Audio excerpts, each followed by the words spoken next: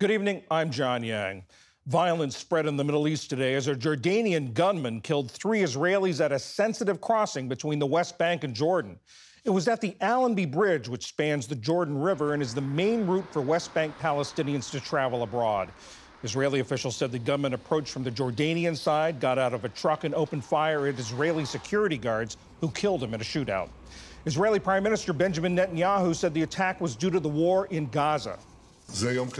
It's a hard day. A despicable terrorist murdered 3 of our citizens in cold blood at the Allenby Bridge.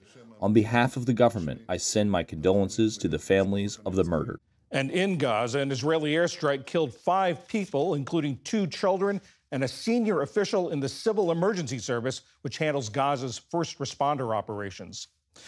The mother of the 14-year-old accused of killing 4 people last week at that Georgia high school has told family members that she called the school the morning of the shooting to warn of an extreme emergency.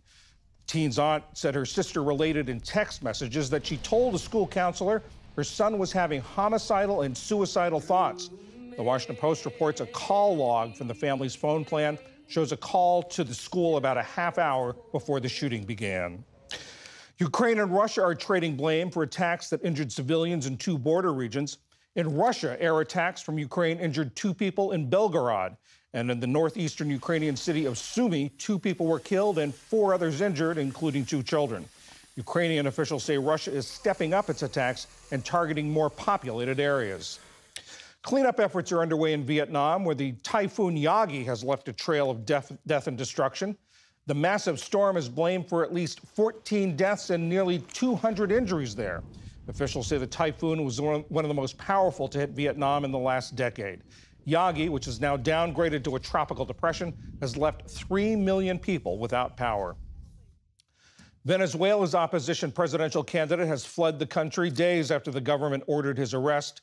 Edmundo Gonzalez is now in exile in Spain after being granted asylum. The 75-year-old ran against President Nicolas Maduro in an election that independent observers say Gonzalez won. Today, his political partner, Maria Corina Machado, said Gonzalez felt his life was in danger. And Paris said farewell to the Paralympics today. Before the closing ceremony, Team USA closed out the day with 3 more medals, a silver in women's wheelchair basketball and a bronze each in men's paracanoe and women's marathon. The United States finished the games 3rd in the overall medal count behind China and Great Britain.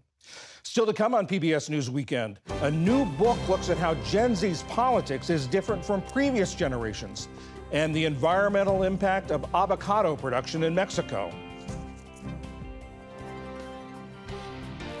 This is PBS News Weekend from WETA Studios in Washington, home of the PBS News Hour, weeknights on PBS.